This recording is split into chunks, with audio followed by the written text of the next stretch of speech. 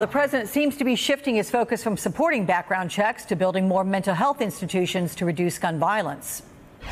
I do want people to remember the words mental illness. These people are mentally ill. You know, if you look at the 60s and 70s, so many of these institutions were closed and the people were just allowed to go onto the streets. We have to open up institutions. We can't let these people be on the streets.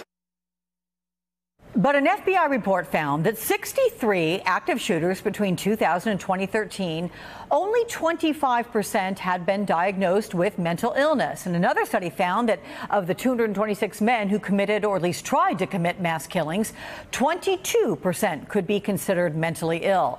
Let's discuss this with Chris Brown, the president of Brady, a gun control advocacy group.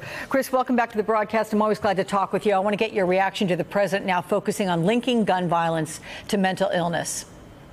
You know, it's a red herring, and I think that you're appropriately showing why that's the case. The United States does not have any more mental illness than any other industrialized country anywhere in the world. We have a lot more gun violence. If we want to solve this problem, we know what the solutions are. We need to expand background checks. We need extreme risk laws, sometimes called red flag laws.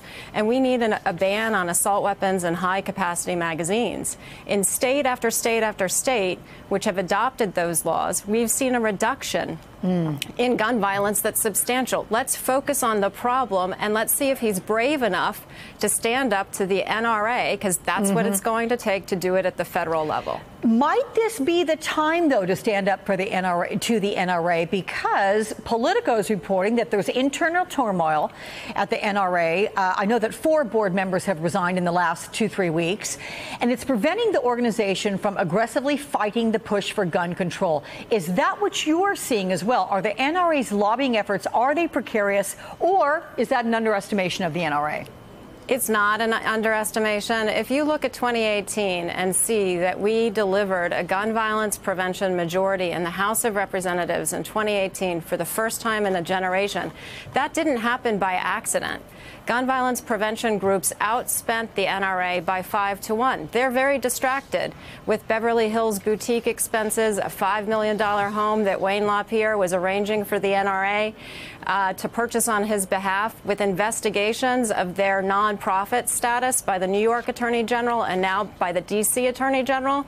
And I think we're going to see that the NRA deserves nonprofit status like a Superfund site deserves to sell organic. The reality is that needs to be taken away, and they're losing the membership that was core to them. And those are responsible gun owners who in every poll want the kind of changes Brady has long advocated. Let me give you some numbers here. There's this new poll which finds that 90% of registered voters support expanding background checks. 81% support the red flag laws. For those who don't know what that is, they allow courts to take guns away from potentially dangerous people. Those proposals, Chris, are also supported by Republican Senator Lindsey Graham. Listen to what he says he told the president. So we talked today about the red flag laws and the background checks.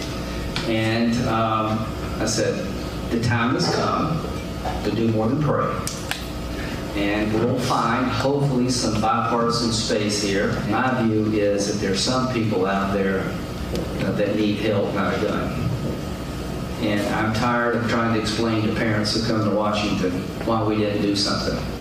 How important is it, Chris, to convince those who have the president's ear, like Senator Graham? I mean, is that a significant part of the Brady strategy?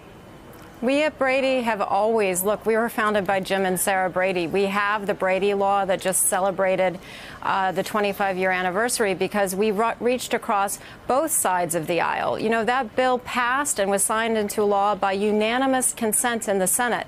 So this can happen. There is precedent for it. But absolutely, we need more Republicans like Lindsey Graham to look at what the solutions are, to recognize these are changes that we desperately need, that the American people want, and that will save lives. And I think Lindsey Graham has been moved by hearings that he's held where witnesses have come forward who've lost loved ones to say, I deserve better. We want to live in America where I can walk down the street, drop off my kid at school, go to Walmart without the fear of being shot. And if we want to talk about mental health, we have an entire nation right now that is suffering from basically a form of PTSD because gun violence is not addressed. And I think politicians on both sides of the aisle recognize that. Chris Brown, keep up the fight there for the Brady campaign. Thank you. Thank you so much.